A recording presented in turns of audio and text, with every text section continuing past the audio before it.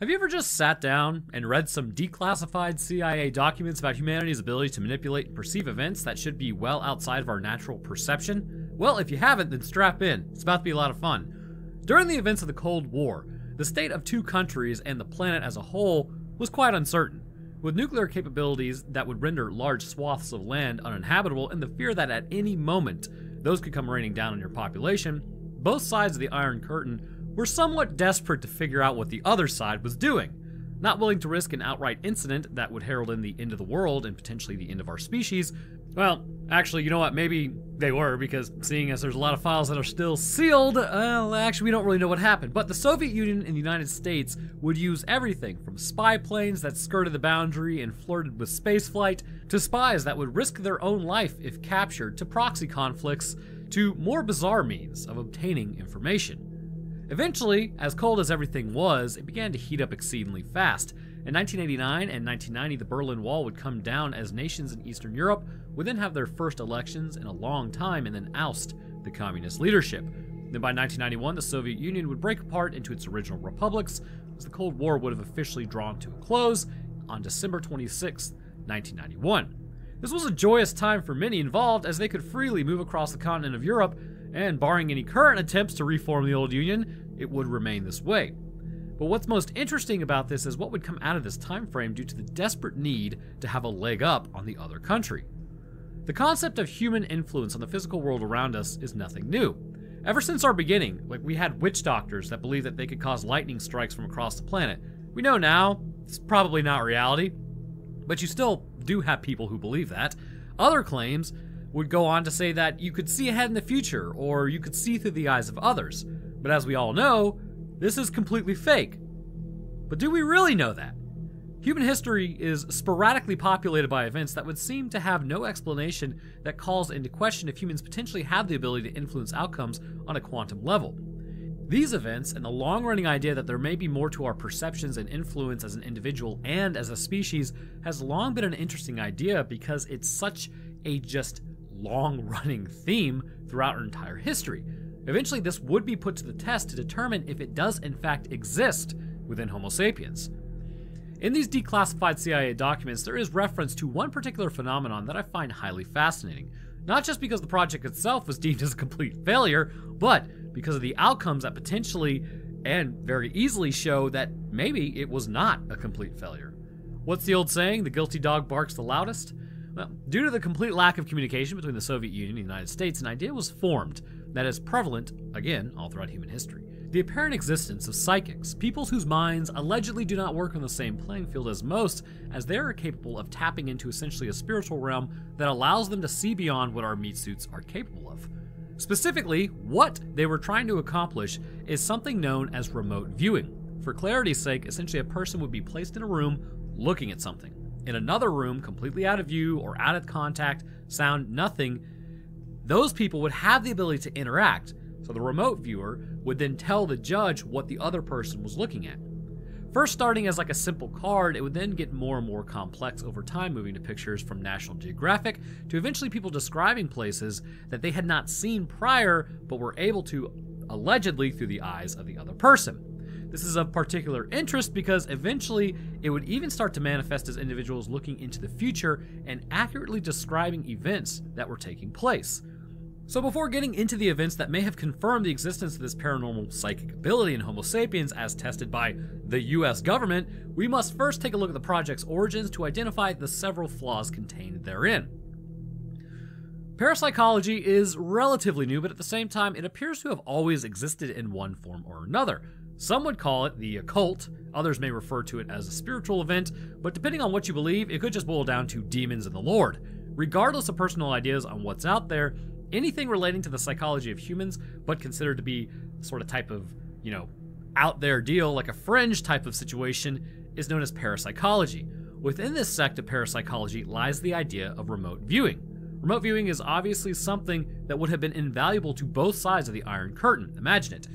You want to know what the Russians are up to over there, and you can zoom in on a guy and literally see another guy picking his nose, and then that's how you blackmail him. That's how it works.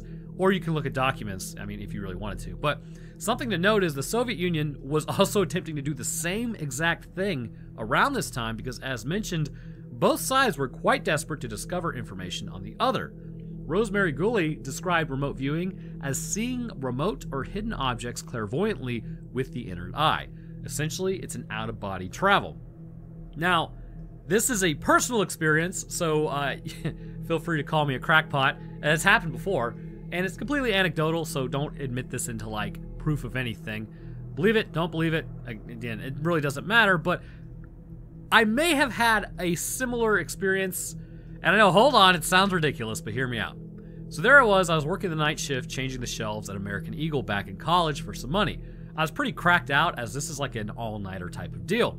I drove back home at around 6:30 a.m. as the sun was coming up, and I was looking to go to bed pretty much immediately. As I got home, I walked inside, walked down the hallway, and I got into bed pretty much immediately, and as soon as my head hit the pillow, I was knocked out. I remember waking up with my hand over my face, and clearly what was a sleep paralysis dream type of deal. Like, my eyes were open, but I could not move. So, you know, like the whole thing in the corner, whispering your name, all that fun stuff, I got to experience it. I could deal with that, but what was interesting is I ended up sitting up, or at least thinking that I did. I remember my hand was still over my face, but as I did, I woke back up in my bed, still stuck. And I thought to myself, huh, well, I guess I'm just trapped here for eternity then, and, you know, that was a little horrifying, but I ended up getting back up again and then heading to the kitchen, but what was most interesting about this event was I could still see my hand in my vision. I looked at the kitchen counter and there was a box there, and then I snapped back to my bed again as the sleep paralysis wore off.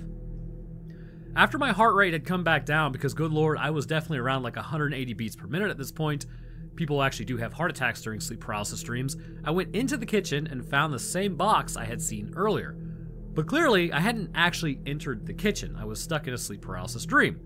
So now let's address the first thing. It's possible that I dreamed the entire thing, which is the much more likely scenario. The second possibility is at some point I may have seen the box on the counter, but I had just, thinking back, I don't remember ever entering the kitchen from the time I got home to when I went to bed, and apparently the box had been brought in the night before while I was at work and placed in the kitchen.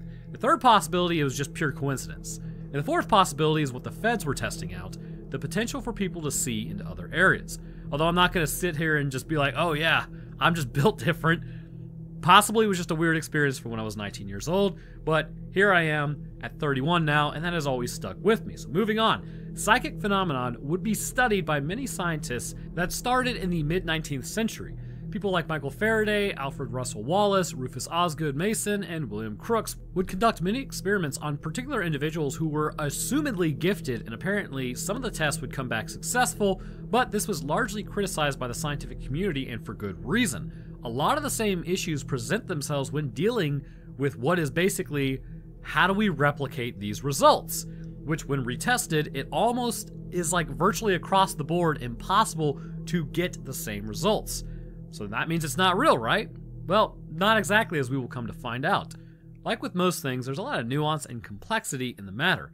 The testing of parapsychology would go on from actually the 1600s, if you didn't know, where Descartes would write about how the happy man would win in gambling more often as if he had some sort of influence or impact on the outcome. This would run into the 1930s, where a man by the name of J.B. Rhine expanded the study of paranormal performance into a larger population in order to get a better testing sample size. Using standardized testing protocols would give validity to the testing, even if what was being tested seemed a little out there. Conducting these tests using regular people, he would hold on to his research for fear of ridicule by his fellow scientists. Which, believe me, having worked in the lab, there is so much politics in science, and it is so annoying. I think our species would be better off if there was just no politics in it, obviously, but that's just my opinion. But you always gotta jockey for funding. It's a sad reality. As time passed, anyone conducting these experiments using the human mind, strangely enough, would be sort of regarded as a fringe science type of scientist and heavily criticized as if they were doing something wrong, even though they are just examining possibilities out there that seem a little out there. But this would not continue. The 1960s were a time punctuated by free thinking, or so it said, and an attitude of rebellion towards the old ways and of established thought processes.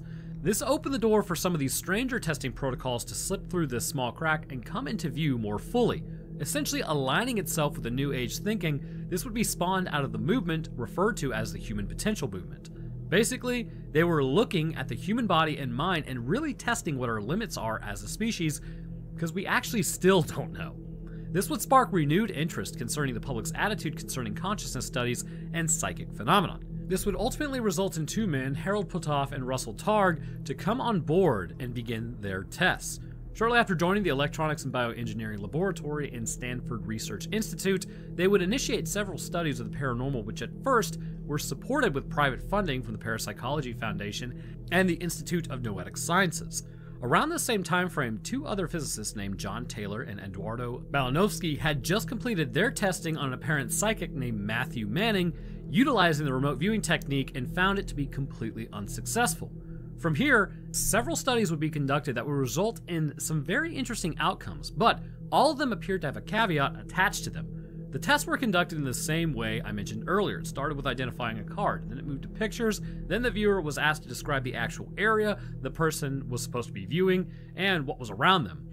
Any who had above a 5 to 15% success rate were deemed as a person of interest in terms of their capability. Now, here's the thing. There were people in the study who could describe what card the person was holding and where they were, or even looking around some areas that they had never been to. And this was of great interest to Targ and Puthoff, as it seemed to confirm their suspicions that humans had remote viewing capability. But there were several issues. First, some of these tests were conducted in complete secrecy, and as a result, there are no transcripts that actually confirmed what happened or how it happened. Instead, it's just all word of mouth, which, just like the story I just told you, that does not admit it into actual evidence. Second, when asked to see the transcripts associated with the testing, Targ and Puthoff would make excuses and just straight up not hand them over for years. So yeah, that's not exactly an ideal situation if you want people to, respect your studies. It might make people think that, I wonder if they're up to something. Other issues were found years later, which, by the way, these studies did run for over 20 years. In the early 1990s, the Military Intelligence Board, chaired by Defense Intelligence Agency Chief Harry Soyster, appointed Army Colonel William Johnson to manage the remote viewing unit and evaluate the objective usefulness. Funding dissipated in late 1994 as the program went into decline. The project was then transferred from the DIA to the CIA in 1995. In 1995, the CIA hired the American Institutes of Research to perform retrospective evaluation of the results generated by the Stargate project. Reviewers included Ray Hyman and Jessica Utz. Utz maintained that there had been a statistically significant positive effect, with some subjects scoring between 5 to 15% above chance. Hyman argued that Utz's conclusion that ESP could even prove to be existing is premature, to say the least. Hyman said that the findings had yet to be replicated independently and that more investigation would be necessary to legitimately claim the existence of paranormal functioning. Based upon both of their studies, which recommended a higher level of critical research and tighter controls, the CIA terminated the $20 million project in 1995. Time magazine stated in 1995 that 3 full-time psychics were still working on a $500,000 a year budget at Fort Meade, Maryland, which would soon be holy shit. Anyway, so the AIR report concluded that no usable intelligence data was produced in the program. David Gosselin of the American Institute of Research said there is no documented evidence that had any value to the intelligence community. Something to remember, again, just like it was stated, Targ and Puthoff were receiving funding the whole time, basically setting them up for life, so they had incentive to keep the studies going no matter what the results were. And they also had incentive to botch the information to make it appear like it was more successful than it really was. Some of the information came up as cues for the viewer to latch onto, even if they didn't know that they were doing it accidentally. The psychologists David Marks and Richard Kamen attempted to replicate the Russell Targ and Harold Puthoff's remote viewing experiments that were carried out in the 1970s at the Stanford Research Institute. In a series of 35 studies, they were unable to replicate any of the results, so investigated the procedure to the original experiments. Marks and Kamen discovered that the notes given to the judges in Targ and Puthoff's experiments contained clues as to which order they were carried out in, such as referring to yesterday's 2 targets, or that they had a date of the session written on the top of the page. They concluded that these clues were the reason for the experiment's high hit rates. According to Terrence Hines, examination of the few actual transcripts published by Targ and Puthoff shows that just such clues were present. To find out if the unpublished transcripts contained cues, Marks and Kamen wrote to Targ and Puthoff requesting copies. It is almost unheard of for a scientist to refuse to provide his data for independent examination when asked, but Targ and Puthoff consistently refused to allow Marks and Common to see copies of their transcripts. Marks and Common were, however, able to obtain copies of the transcripts from the judge who used them. The transcripts were found to contain a wealth of cues. Thomas Gilovich has written, most of the material in the transcripts consists of the honest attempts by the percipients to describe their impressions. However, the transcripts also contain considerable extraneous material that could aid a judge in matching them to their correct targets. In particular, there were numerous references to dates, times, and sites previously visited that would enable the judge to place the transcripts in a proper sequence. Astonishingly, the judges in the targ put-off experiments were given a list of target sites in exact order in which they were used in the tests. According to Marks, when the cues were eliminated, the results fell to a chance level. Marks was able to achieve 100% accuracy without visiting any of the sites himself, but by using cues.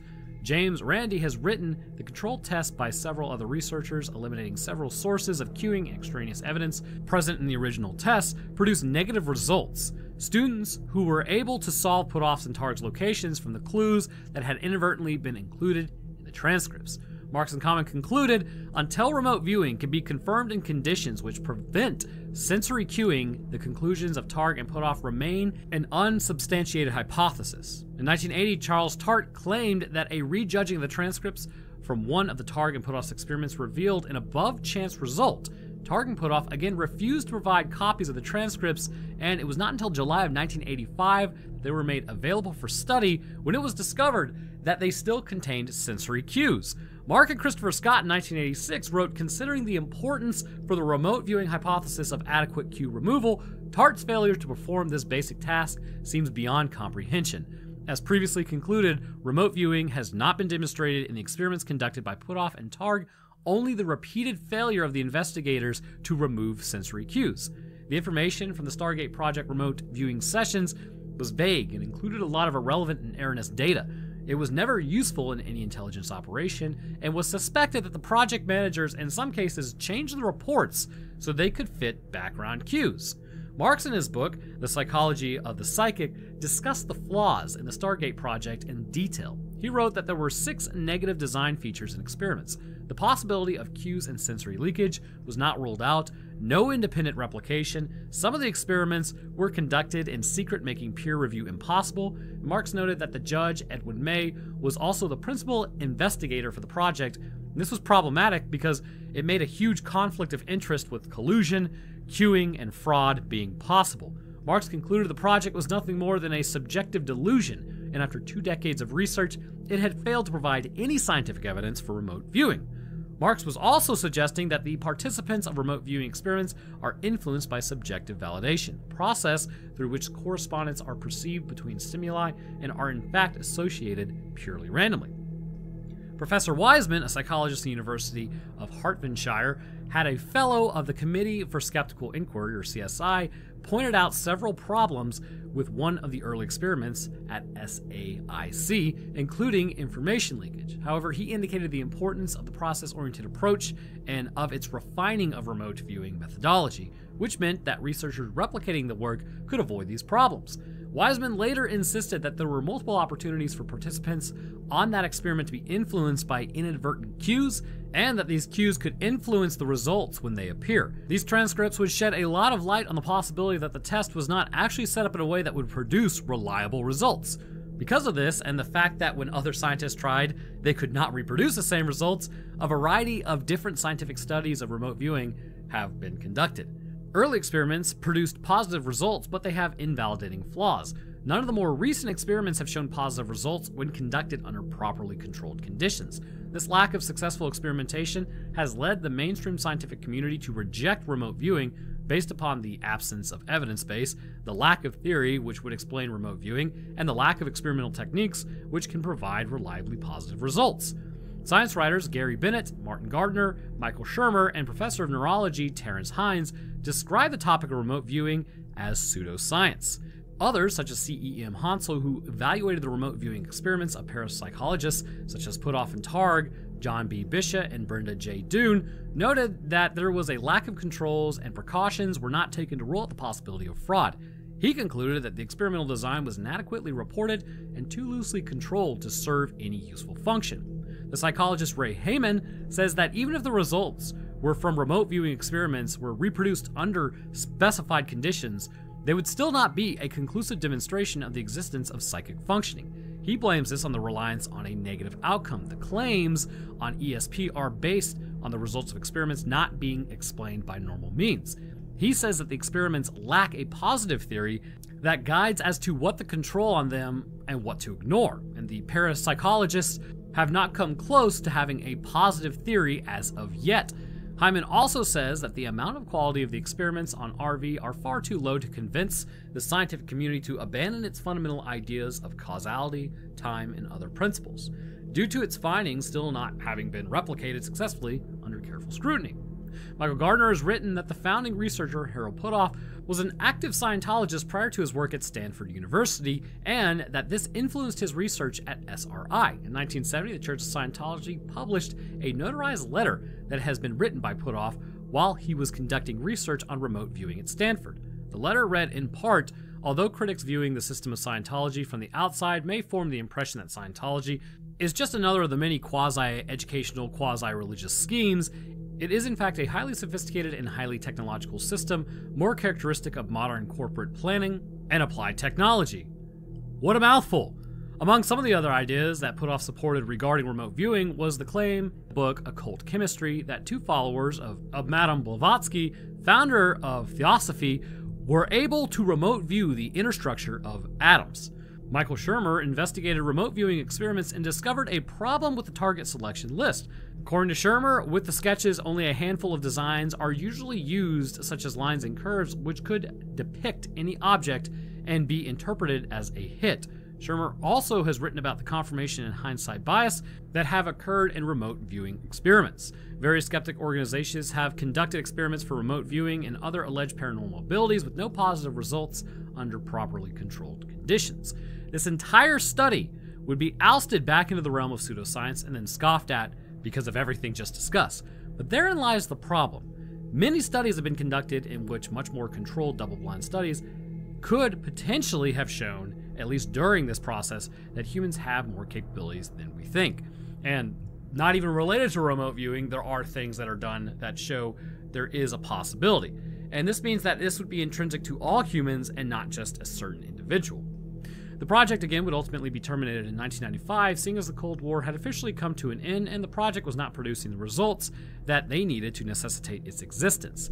Along with this, it was a $20 million project, so clearly it was quite a drain on the United States economy, but just wait 28 years, guys, it gets way worse. This entire project is one that is regarded as almost laughable that its existence, well, that it exists in the first place, I suppose, but I'm here to tell you that there are outliers that appear to possibly kind of throw a wrench into this whole thing, that even with the study being mishandled, it may have opened the door to people kind of reasoning that maybe this did actually happen in the way it did, and we actually have more influence over the natural world around us. I am, of course, though, talking about the quantum random number generators. Oh yeah, it's going to be good. On March 21st, 2018, a study was published on the intentional observer effects on quantum randomness. Essentially, to break it down for brevity's sake, this test was conducted to use the most absolute random number generator that could be used, in which it was based on a quantum state. In doing so, they could ensure that there was no discernible patterns, and instead it relied only on the potential of the human mind influencing quantum state. There has been a discussion for quite a while now whether or not humans can influence the things around us. Like if we think of a number near a number generator, does that number come up more often? But if we think about quantum state, which then relates to a number, can we affect the quantum state that then affects that number? So the issue is it's impossible to make something completely random concerning the previous number generators for all intents and purposes, but using quantum computation, or at least quantum states, makes it much more random. Running simulated testing first and then human testing second, they immediately were able to find a deviation in the results between the two. To quote the journal, "We would like to emphasize that the conclusion of the evidence for no effect is only true when referring to the average mean score of positive stimuli. No deviation from randomness was indeed found with this score. A closer inspection of the temporal change of the effect on the other side revealed some potentially systematic regularity that was not present in the simulated data and can thus hardly be explained by random fluctuations alone. It seemed that the effect in its temporal development across participants behaved like a dampened harmonic oscillation, and the amount of oscillations found with the human compared to the simulated data clearly differed.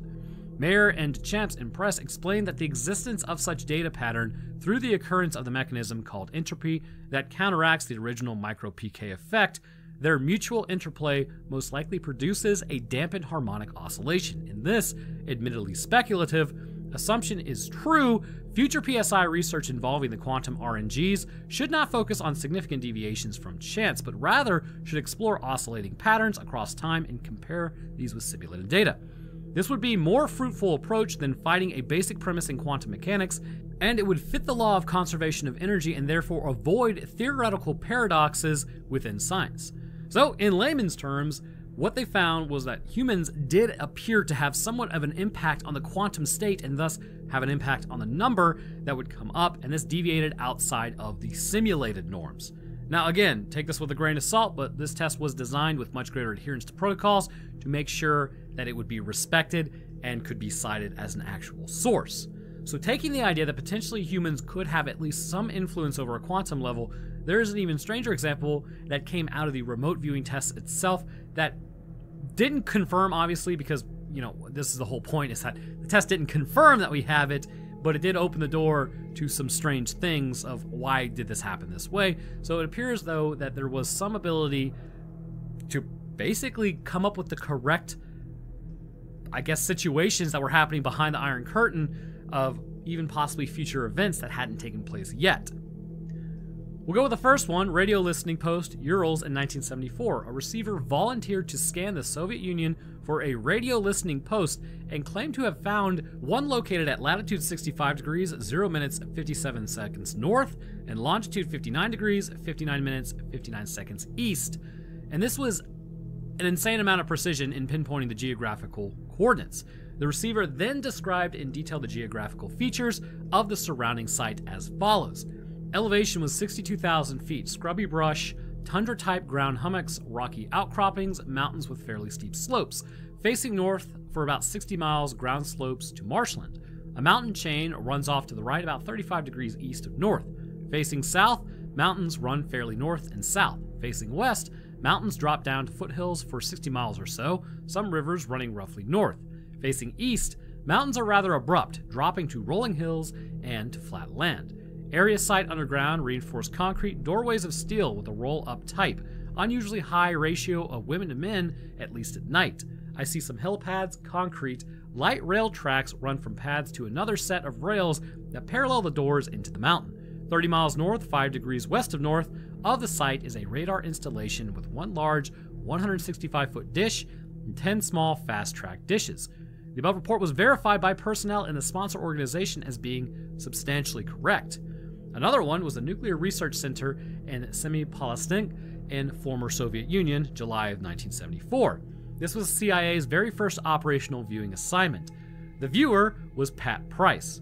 Pat was asked to describe the location at a suspected underground nuclear testing site in the former Soviet Union, known by the code name Peanuts.